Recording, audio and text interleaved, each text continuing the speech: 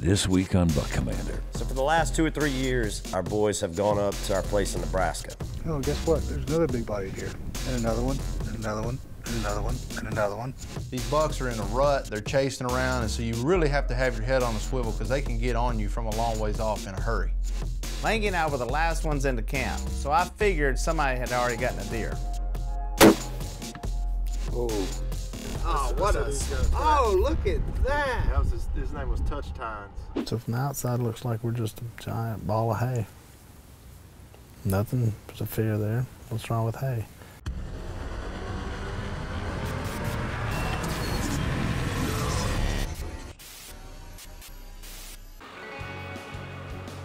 Hey, go ahead and get the old the wheelchair guy to push you out front. I'm pretty sure if I'd have driven to Nebraska, it'd have been like 23 or 24 hours. Even I don't have time for that. So 2 short flights and a 4-hour truck ride. Here we go. All right, man. I can see the terminal from where I'm at. All right, bye. Shake a leg.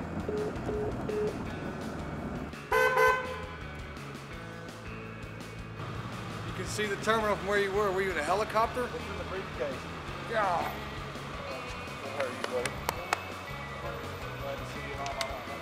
So Grant and I are the first ones in camp, and we got the whole place all to ourselves. This reminds me of when I was going hunting as a kid. Share a room with my dad. Get up early. It's not funny. Eat some Fruit Loops. It's kind of funny. That's all they had at the gas station last night. So I guess I'm on Grant's pick-on list now, Jordan, with you, because we like sweets. It's a small crowd today. We got it. See, now short jokes.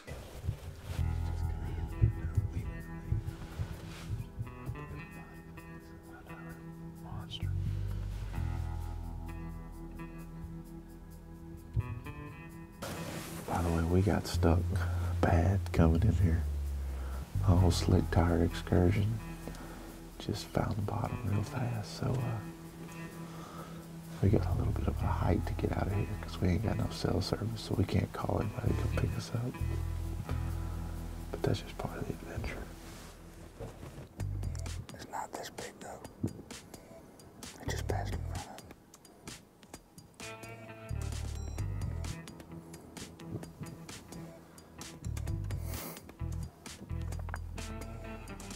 We're just getting settled in, and we already have one of our shooters in front of us. I'm ready to go. Jordan? No, not enough camera light. Oh, by the way, deer's walking the other direction. How you doing? Still waiting. Jordan, that looks, in SOS, yeah. it looks pretty good right there. I know it does, but I'm telling you. Oh, and did I mention, Jordan, you're fired. There he is. He's good. Good deer, but I don't.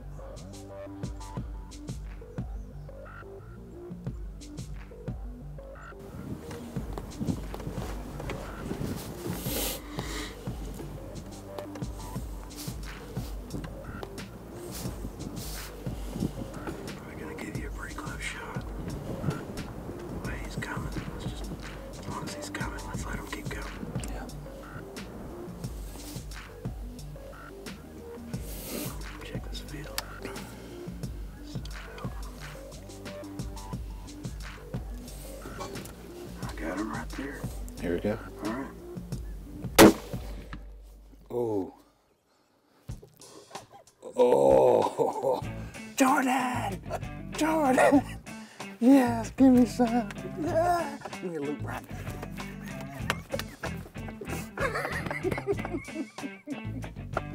Yes. Oh.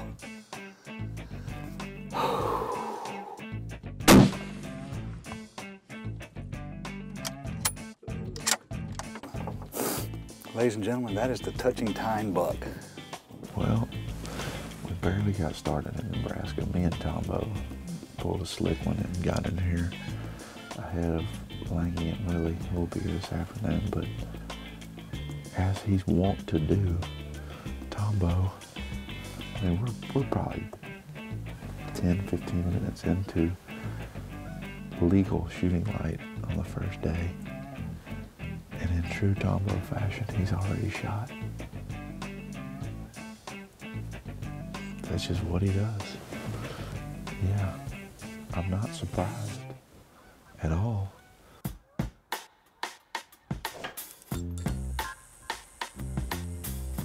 Well, it's just after legal shooting light hours in Nebraska, and wouldn't you know it, bang! Tombo's already cracked one off. I hope he at least waited for a good one, a good buck.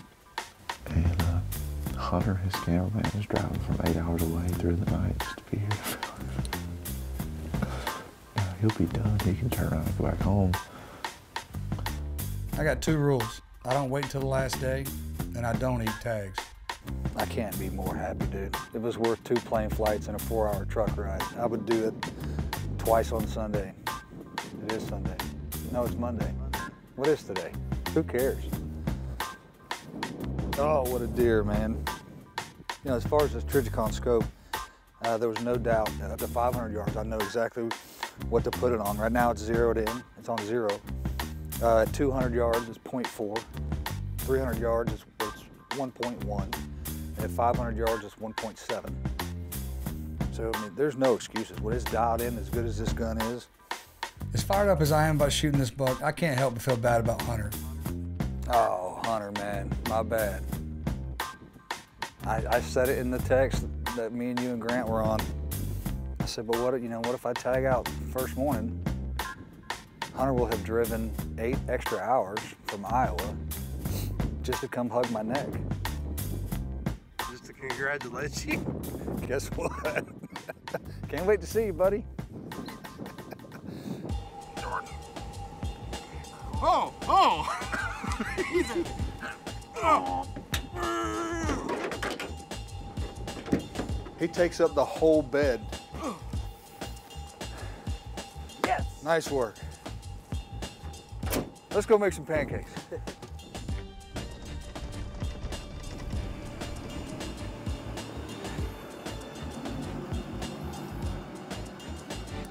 He's gonna see it. Oh, I took a little nap just then. Did you? Your shoulder. Hey, Jordan. what's up? Did you see some deers? Catch any? You did? Already? Shut up. So I'm just his Uber? God dang. I'm sorry. I knew it. I tried to hold him off. He said no. Oh, good luck with that. Not bad. I love big 8s. Oh, he's so cool. Dang, Dude, check that out. He owned that field.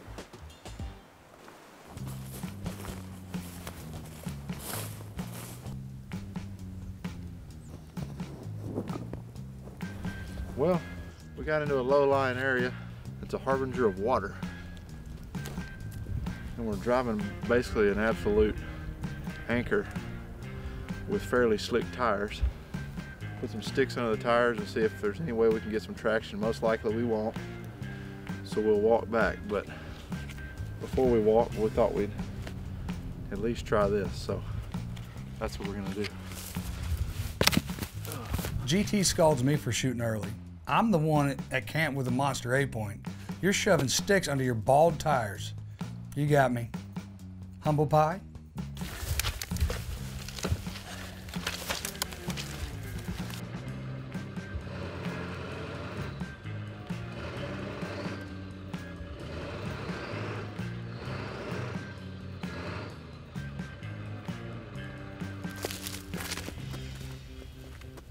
Hey, enjoy that walk of shame. I'll see you at camp. This truck's been here so long, it's got trees growing out of the ground.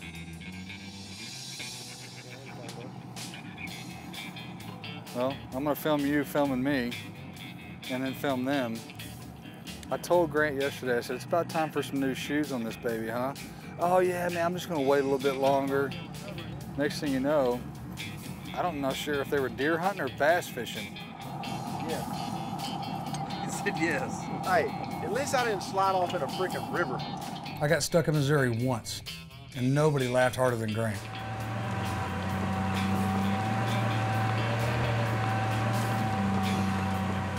The look of fear and determination on his face was worth it all.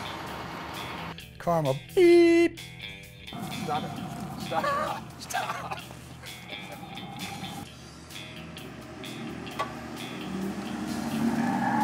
Uh-oh.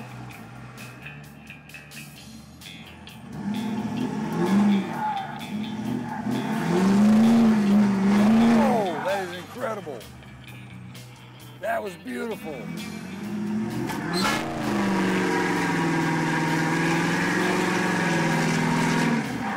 Hit the horn. If at first you don't succeed, try it. Don't do it from the other side.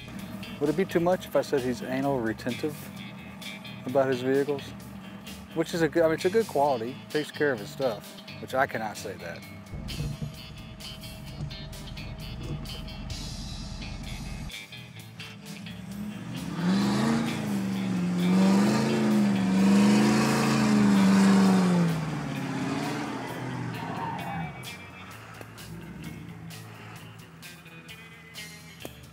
Why didn't y'all do that the first time? Redneck 101. Assess the situation.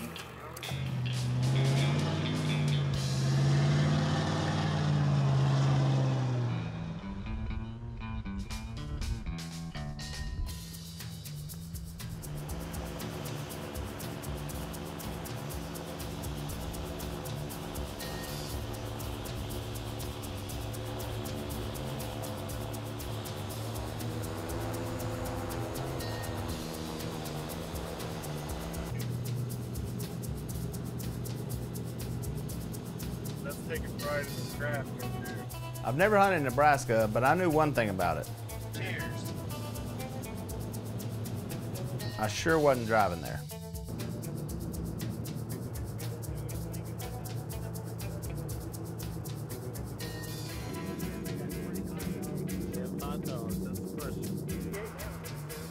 Destination is Ainsworth, Nebraska, but we had to have a little pit stop. Really heard there was good chili dogs in Salina and a toilet. Some of that, son. It just got dark in there. Willie always kills the lights when he's the first one out of the stall. Got him. Turn the lights out on you. Good thing I have my phone with me. Yeah, short gun. Yeah, that's got it. 1, 2, 3. Alright, good. Alright, guys. Hey, good luck. Good luck. Good luck on your yard work.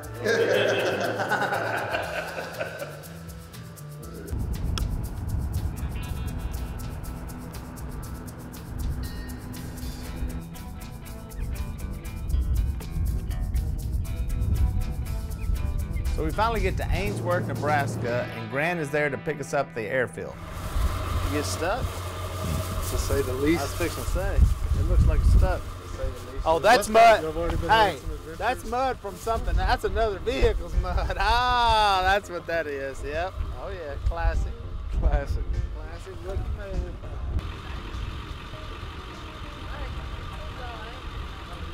Langy and I were the last ones into camp, so I figured somebody had already gotten a deer. Actually, I said 150. Had to open the gates, man. I won. He didn't even have a body. His body separated from his head. Oh, what a... Oh, look at that. That was his name was Touch Tines. I've renamed him. What's his name? Crisscross. How does an 8 get that big? Alfalfa. 13. By not being around Tombo his whole life? 11.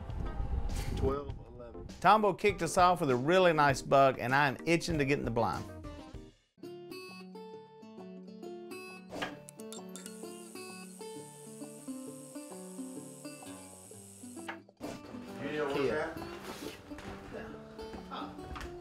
Benny, I didn't need your knock-off Under Armour crap. That's good. That's bona fide. Normally I'm the first one into camp, but this time I'm stuck behind the 8-ball, so it's time to get out there in the stand. Well, we have made it to Nebraska. My first time up here.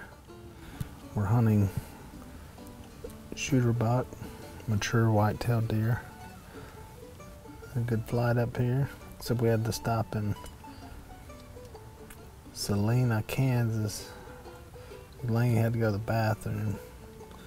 We wouldn't let him go on the plane, so good to be up here in Nebraska.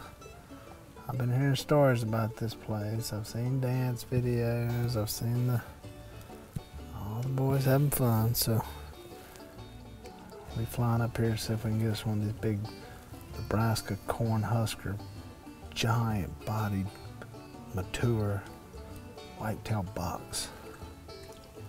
As Willie says, the JV got to bring the varsity along this time. Got Boss Hog coming up to check out. We finally killed enough big deer. Boss Hog decided to come up and check out and see what this place is all about. A little hay bale blind. So from the outside, it looks like we're just a giant ball of hay. Nothing to fear there. What's wrong with hay? Everybody loves hay.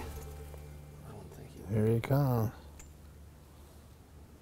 That's a monster buck.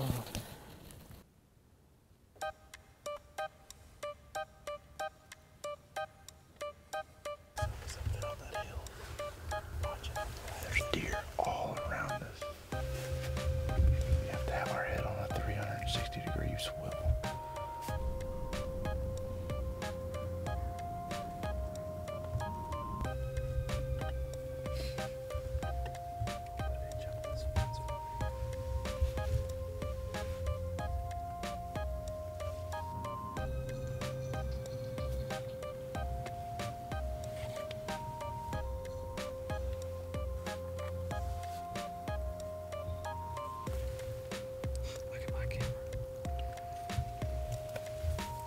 Man, we're hunting these big open alfalfa field and food sources, and these bucks are in a rut. They're chasing around, and so you really have to have your head on a swivel because they can get on you from a long ways off in a hurry.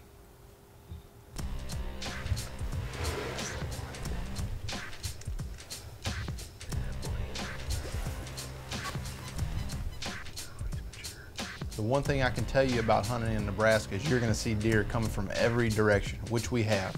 And finally, we saw a shooter coming from behind us.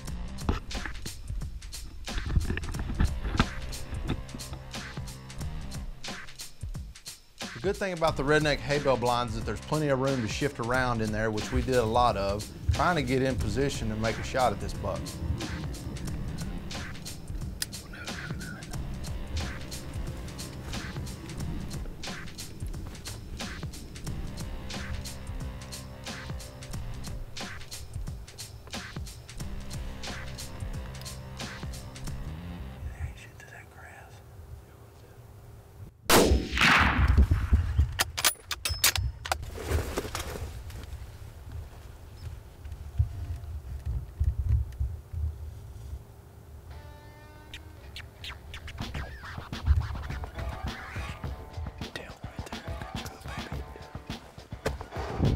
All Grant said to Josh was, "You think I can shoot through that grass?" Of course, Josh said, "Yeah." And then, pow! Well, you forgot to say, "Are you ready? I'm going to shoot him now."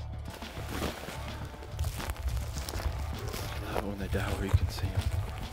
You know, when you get a deer in a spot where you can make a good shot, you just get nervous about making sure you follow through on your part.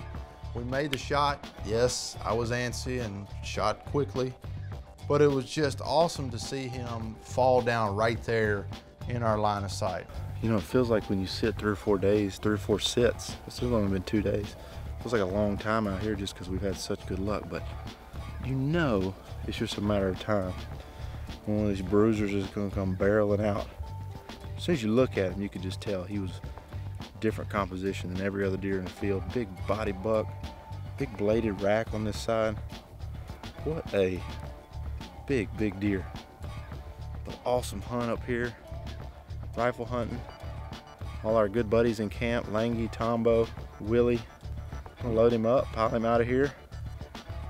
We'll be eating him for Thanksgiving some next week and see what everybody else got. So, what a bruiser.